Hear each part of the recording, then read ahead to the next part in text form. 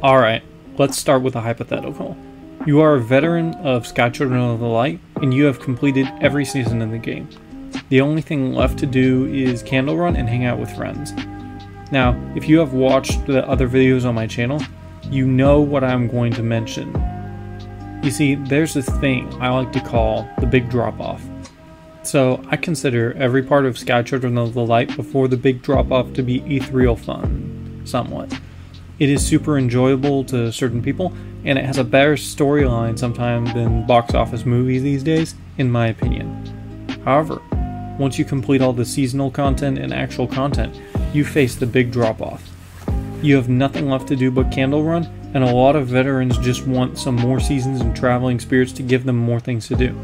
However, I would like to argue that adding more content won't help Sky Children of the Light's issue in this case. Let me start my explanation with an example. I'm sure you all have heard of Super Mario Bros. You see, to make content in a platformer game like that, the devs create new gimmicks, such as a spring, and then use it as a base and an entire level around that gimmick. The devs still have to do level designing and stuff, however the level will be more interesting because of that gimmick. Now, you see the problem with Sky Children of the Light is that you can't use the gimmick trick to generate more content. While Sky Children of the Light is a platformer, the core game really does not revolve around platforming. Sky Children of the Light is a story and experience-driven game, and relies heavily on graphics and social systems to pull itself together. The problem here is that you can't add more graphics or more social systems. Once the player has already experienced the social system and graphics, they can't re-experience it, since they already have. It's not like how they can experience a gimmick. Anyways, Sky Children of the Light is a story-driven game. It is driven by getting to Eden and making friends along the way.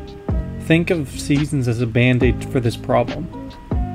While you do give players more things to do, you won't feel the same way you did when you first played the game. You see, Sky Children of the Light has created a self-contradiction. Adding more content won't work because we are playing it for the experience, and you can't give us more of that in a reasonable amount of time, if even at all. However, that game company can't use gimmicks, because they are not following Sky Children of the Light's core gameplay if they do. Anyways, the reason I am not going to present a solution to this problem is because it is a paradox. If you think you have a solution to this problem, please leave a comment below. I read all comments and reply to them when I get the time, and I love it when you guys do it. Your guys' comments often pose interesting questions that I try to answer in these videos, so feel free to submit video ideas in the comments. Also, we are rapidly approaching 50 subscribers, which is halfway to my 100 subscriber goal. I really didn't think you guys would like my content this much, so I'm going to continue making more. Thank you.